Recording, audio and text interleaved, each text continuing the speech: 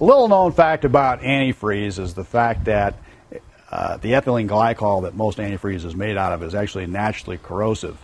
So it's something that needs to be periodically changed. But that period typically is 2 to 5 years before that has to occur. But sometimes things do get kind of out of hand. And here we have a sample of when that kind of thing happens. And the antifreeze, as we can see here, is not any of the colors that are typical of antifreeze here. It's actually brown.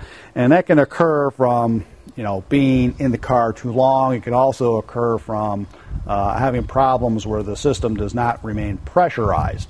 And when this circumstance occurs, you may need more than just a drain and refill. You may actually have to clean the system by using a flush type of an agent.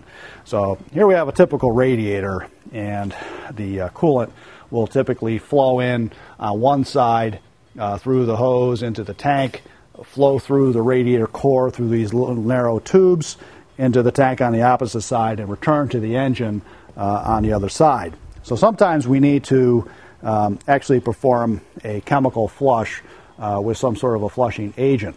So what we need to do in that case is first start by draining the radiator of all antifreeze that we can get out.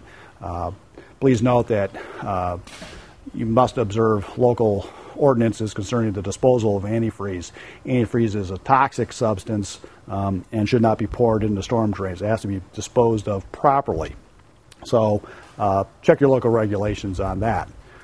Once we've drained the radiator, we then need to refill it with water and do our best to flush it out with just the water, and then add the chemical, whatever kind of a flush detergent type of agent that we have in there, and start the engine and run it to full engine operating temperature, typically for 15 minutes or so, and then shut the vehicle off and drain the radiator, and actually once again take the hose and refill the radiator and let it flow out, draining it until it all comes out clear. When we're done with that process, what we need to do is then refill the radiator with the proper kind of antifreeze for the car. Different manufacturers call for different types of antifreeze, and the different colors kind of illustrates that. Here we have a typical green antifreeze.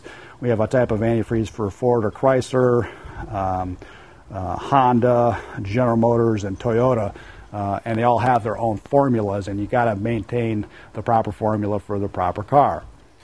The one thing that I would say, unlike some of our other demonstrations, when we would pre-mix the antifreeze, typically in most climates you mix it half water, half antifreeze.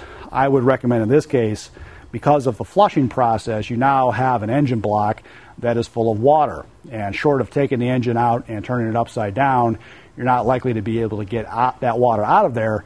So you need to look up the system capacity and make sure that you can add half of that capacity in full strength antifreeze in order to refill the system.